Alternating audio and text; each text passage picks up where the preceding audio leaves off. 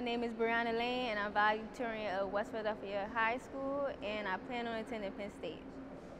I'm well known for being very dedicated. In 10 years, I kind of see like my own type of American dream, like successful with a husband, being a psychologist, maybe 2 kids, I don't know, maybe 1. And like, I don't know, in a nice neighborhood. I want my legacy to be, I want people to think of me as the fun-loving, fun to be around, role model, people look up to. I just like really having fun, and I think dancing is a lot of fun, so I think it's important to me.